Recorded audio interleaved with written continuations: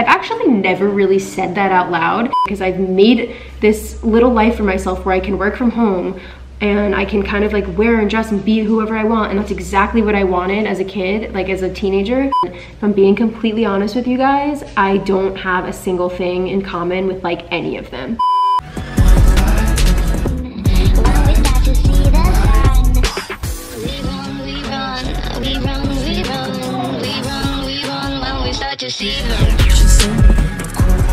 Okay, I am now ready. Shalom, hello. First of all, it's freezing. It is now 68 degrees here in California, and I am cold. I'm also wearing this hat because A, look at it, it's fucking cute as hell. And two, it kind of, the shadow covers my eye bags. Anyways, my Instagram is at deepfriedgumball if you want to follow me. I'm doing this video because if you have happened to stumble across my channel, if the YouTube gods and the algorithm happen to be in my favor and you stumbled upon my channel, this video is just to give you a little bit more information about myself, because personally I like to follow people that I relate to, and maybe somebody will relate to something about me in this video. Basically, I asked my small following some questions. I just said like, ask me anything. It's for a video, like please send me questions, don't leave me hanging here. And usually when I do that, like no one sends me anything. It's usually like my best friends that are just like, haha, you're a hoe. But this time I actually got questions because I did it kind of, what's the word I'm looking for? I did it a little bit intelligently this time, and after Bella Thorne posted my picture, I then asked, because I had gotten like 100 followers from that, so it was like a bunch of new people, and I was like, hey, ask me things. And people actually did. I was shocked. I'm gonna put them on the screen. It's not that many, but it's not none, you know? Listen, I know it's cringy to be like, ask me questions for a video when you have like no following and no subscribers, but listen, it's not about how many. So I'm just gonna answer some of these questions. First of all, let me just give you some information about myself. My name is Melanie. My Instagram is at deepfriedgumball. I paint a lot. My art Instagram is Gumball Art Studio. I feel like I can't lean on the table because I keep shaking the camera. I recently moved to LA with my boyfriend. He was actually here for like a year before I got here, so we did long distance for like a year. We've known each other for a very long time. We went to the same high school, but now I live out here with him in LA in our apartment. It's freaking great. I have a dog, I have a cat. I'm a freelance video editor. That is what I do for my job. That is how I can work from home, and I work for 2 different YouTubers, and I work for a hair dye company. If you go onto my Instagram and you go into my editing story highlights, you can see some of my editing work. Some of it I cannot post because I have signed NDAs, etc. So like I can't post about some people that I edit for, but it is what it is, and that is my job, and that's pretty much a little summary about me, and maybe you'll get to know me a little more with these questions. Okay, if I had to dye my hair one color for the rest of my life, what would it be? Probably black, because I feel like, I don't know, my natural hair color is like really dark, almost black, so I would probably just dye my hair black because I'm just too indecisive. And if I had to pick like a color, which I really am thinking about dyeing my hair like a color recently, I just couldn't commit to something for the rest of my life, so black. Am I ever going to do makeup again? No. Do you hear that? I don't know what it is, but it happens every day, like 3 times a day. So no, I'm never gonna do makeup again. Can we please get a skincare routine up in this bitch? Okay, look at my skin. I'm not wearing any makeup at all right now except for chapstick, and I curled my eyelashes, but my skin has been so good. I have finally perfected my skincare routine like to a T. Like it is perfect. It is so good. I wake up in the morning and I like can't even believe that this is my skin sometimes. So yeah, I can do a skincare routine for sure. If you are watching this right now and you want me to do a skincare routine, let me know. I'm gonna do it anyway though. So yes, I'm gonna do a skincare routine. I always love your edgy style. Where do you find inspiration from? This is a hard question. Everything? I guess, I don't know. I feel like my whole life I've always been very like self-aware, and I've had a very strong sense of self. I mean, with everything, like I've always just like really known who I am as a person and like what I want to look like and what I want to like come across to the world as when it comes to like everything, like clothes, personality, everything, style. So I kind of just take inspiration from like anything. If I see a cool color that someone's wearing or like a cool color scheme, I'm like, damn, like I really like those colors together. A lot of times like just anything, like things like in the freaking world. I'm not even kidding you. Like I'll see something in the world and be like, I want to paint that. And then I'll just like paint something like that. For example, there was this really pretty sunset that we saw the other day, and I was obsessed with the colors because it was like grayish, but it was a sunset. It was like so cool. It was like a moody looking sunset, like it was just really pretty, and I was like, fuck, I love that. And I have not stopped thinking about it, and like those colors are like circulating in my brain, and I'm like, I gotta paint something with that. I have to like find clothes that are those colors and put them together. Like, I don't know, I find inspiration from literally anything and everything. And that's just that. I find inspiration from everything. My edgy style, like, I don't know. I didn't think my style was like edgy per se, but I guess it is. I don't know, just everything. Like literally go outside. If you see something that like catches your eye, just like think about it and like think of other things that like remind you of that and just like incorporate that into your fucking style. I don't know. Hobbies is a question. It just says hobbies question mark. So painting, I like to paint, I like to draw, even though now I'm doing a lot more painting than drawing. I used to draw a lot more. Video editing, obviously it started out as a major hobby for me. I started this channel because my boyfriend was moving and my best friend actually moved out of state in the same month that my boyfriend moved, and I was just like devastated, and I was like, I'm gonna have so much time before I moved to California because everybody fucking left me. So I was like, I'm gonna start a YouTube channel because why not? And I really got into editing, and I would stay up for hours. Like I would pull all-nighters, like teaching myself different things. Like if there was something I wanted to learn, I would just like teach myself, and there's still so much more that I need to learn and want to learn, but it's a major hobby of mine that has now turned into a job. And that is something that I do want to do like a whole video on, is because like I've always been able to turn my hobbies into a job, even if it's not like a six-figure income. I've always been able to like make money from my hobbies, and that's something that like some people might be against, some people might be like, no, keep your hobbies separate. But for me, I'm like, I cannot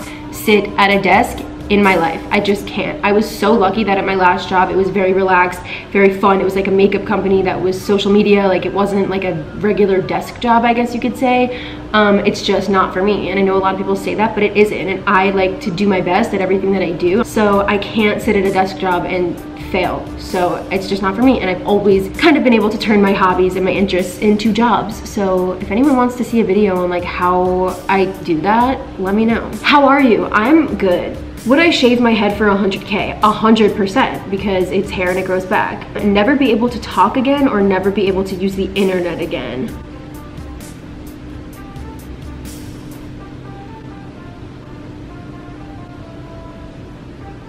Probably never be able to talk again. I love the internet. If you use it wisely, it is great. So never be able to talk again. What's scarier, ghosts or aliens? Holy shit, fucking, I mean, both are cool as hell, and I would like to have an encounter with both. What are you searching for in a partner? I'm not searching for anything in a partner because I have a boyfriend and I have found what I'm looking for in a partner. So I'm not searching for anything actually. What is your toxic trait? I have no patience, like at all, to the point where like if I have an idea, I want to get it done in that moment, and if I can't, like I get so frustrated. I'm like, I can't focus on whatever else it is that I'm doing. If I have an idea for like a painting, I have to do it right then and there, and then I like will finish it and like throw it up on Instagram or whatever, and then like the next day I'll be like, oh, I wish I had done this to it. And it's like, if only I had been patient and like waited and perfected it, and just like, I don't know, I have no patience, and it's something I really need to work on. What's my biggest dream? My biggest dream is to, I don't want to say like get recognition, because I don't necessarily like care as long as I'm doing things that I love, but I do want to be able to like have a career based on my art and the things that I put on the internet, and I want to like help inspire other people to like not think that you have to be in this box of like work a 9-to-5 job and look a certain way and do this. Like I would like to help inspire people to like, whatever it is you want to do, make it happen. And I just feel like I've been doing that for like quite some time now. I'm 25 and I've been having that mindset and doing that since I'm 18 years old. I want to help people realize that like you don't have to conform to like what everybody tells you that you have to do and be like and act like and look like. I want to be like a walking example of that, and I'm still working on it, obviously. Like I don't make 6 figures, like I was saying. I don't have like such a great like successful editing business. I don't edit for that many people. Like I'm trying to sell my art online, but I don't sell that much. I have not a lot of subscribers on YouTube and not a lot of followers on Instagram, but I'm working on it, and I want to kind of help inspire people. There's a lot of people on the internet that like you compare yourself to, and they just make you feel like shit, and everyone kind of like looks the same now and dresses the same now, and I want people to watch my videos or follow me and just feel like, hey, I don't want to have that job, or I don't want to do what everyone's told me I should do, and I want to do my own thing. Like this is what I'm interested in, this is what I want to do, and you know, if she can do that, then I can do it. So that's kind of my like whole goal, I guess. I've actually never really said that out loud, and I kind of just like came to that realization right now as I was saying it. So whoever asked that question, fucking thank you. People are so fucking nice. You're beautiful, thank you. How'd you get so hot? thank you for thinking that. First of all, do you miss Florida? How's life in LA? No, I don't miss Florida at all. Once I got here, I realized how miserable and bored I was there, and LA is great. I don't have many friends out here, and since I do work from home, I'm not like going places a lot, and pretty much my whole life, all the friends that I've made and my closest friends I've made through either school or work. So now that I don't have either of those things, it's been really hard to make friends. What are your goals now that you have your dream job? I wouldn't necessarily say I'm working my dream job. I would say I'm working towards my dream job, but I'm definitely taking the right steps. But my goals are to just continue what I'm doing, and I guess just do things that I'm proud of. You know, I was saying I was a perfectionist, and that is true. Like a lot of times I'll get really stressed out because like a video is not like exactly how I want it to be, but there's a due date and it's good and it's great. It's just like there's like little things that the person who I'm editing for probably doesn't even notice, but like for me, I'm like, oh my God. And I'll send it to them and they love it. They're like, oh my God, this is amazing, thank you so much. But like for me, I'm like, oh my God, like it's not perfect. And also too with like my art and stuff, like, so like my goals are to like get everything that I'm doing to a point where I'm like super happy with everything. But I had this like creative epiphany last night, and I'm so excited. I have like these ideas that I want to do, and this is a learning lesson for me, because if this was me 6 months ago, I would have had this epiphany last night, and today painted everything, done everything, taken all the pictures, like did everything I wanted to do and put it up, and then not been happy with it. So I'm being patient. I've gotten really good at having this mindset of like, who the cares about what other people say, what other people think, what other people do. If somebody makes fun of you for liking something, if somebody makes fun of you for doing something, if somebody makes fun of you for saying something, that says more about them than it does about you. And people who like things, and people who embrace what they like, and people who like have interests and hobbies and opinions are usually the people that are like cooler, and the people that you want to hang out with, and the people you want to be around, and they're more confident and happy and like self-aware, and they like know who they are. And the people that are making fun of them are miserable. Do I have any next tattoo plans? I don't, because I don't have a tattoo artist out here. I would like to finish my back. I have my whole back tattooed. Let me see if I can show it. I know I showed it in my tattoo video, but I mean, it goes onto my butt, so like, it's kind of hard to show it, but I do have like my whole back tattooed, and I would like to finish it, but I'm probably not going to because it hurts so fucking bad. How has life changed for you since your big move? What do you like, dislike? Obviously, I like living with my boyfriend. I love our apartment. It is so much nicer than my last apartment. My last apartment was trashed, whatever. So I'm so happy that I'm here in a place that I can decorate the way I want, and like, it's just, I love that about living here. And what do I dislike about living here is not knowing anyone. The only people that I've like hung out with out here are my boyfriend's coworkers, and if I'm being completely honest with you guys, I don't have a single thing in common with like any of them. But I realize that there's so many people here. Literally, there's so many people that live here, and everybody is just so different, and I'm sure I'm gonna find people that I have stuff in common with. For example, my friend Sarah, Idra Hill on Instagram, she came down and we hung out for the first time, and literally we are the same person, like best friend. I love her. I want her to move here so badly because she lives up north. And yeah, that's been the hardest thing about living here, is that the people that I've been like kind of around, I don't have much in common with, and it makes me sad. But I know that I'll meet people, and it's just gonna take time. I've only been here for 3 months. Like I said, I have no patience, so like, I was like, oh my God, I don't know anyone out here. This sucks. But then it's like, you've been out here for 3 months. Like, give it time. Come here, baby. Oh, this is my new dog, Charlie. We adopted him. He is the best. I want to introduce you to Lemon as well, who is my black cat. He's like 6 years old. Charlie's 1.5 years. And yeah, I just love them. I sit here all day and work from home and just hang out with my little animals until my boyfriend gets home from work, and then either we do stuff, and that's my day.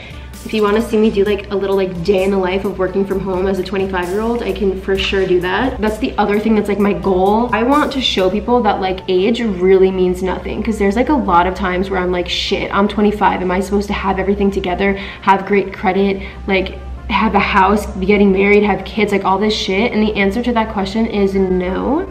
And again, it took me like a long time to realize that, and I feel like the past year I've just like grown and learned so much about myself. And who cares? Like, who is saying that by 25 you have to have this? What, the people that are fucking 60 now? Like, the times were so different back then. So like, everybody now in their 20s is in the same boat, is what I'm learning. There might be some people that are more successful, but like, who is to say what successful is? Me, like what I'm doing right now, I feel successful because I've made this little life for myself where I can work from home and I can kind of like wear and dress and be whoever I want, and that's exactly what I wanted as a kid, like as a teenager. So to me, that's successful, but to somebody else, being a fucking surgeon in a house married with 5 kids, that might be successful to them. So it's like, who's to say what success is? I want to be that example to people that like you can be whatever age and still feel young. Like I swear to you guys, I feel like I'm still 18. I know that I've like lived a lot of life since I'm 18, but I still feel exactly the same. I'm 25, I don't have my shit together that much. Like it is what it is. Like I'm working on it. Everybody grows and learns at their own pace, and that's something that I've learned is like my whole life I've been a slower developer than like everybody else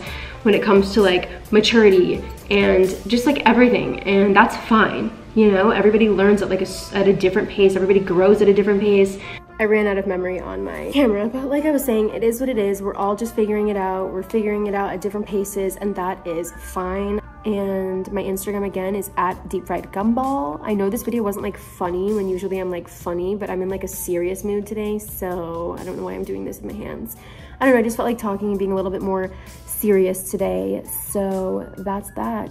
Thank you for watching, and I will see you in the next video. Also, I'm getting a haircut on Saturday. Look how freaking long my hair is. It's like, it's ridiculous how long my hair is. So we're getting that shit cut on Saturday. So don't comment anything about how dead my ends are, because I know. All right, goodbye.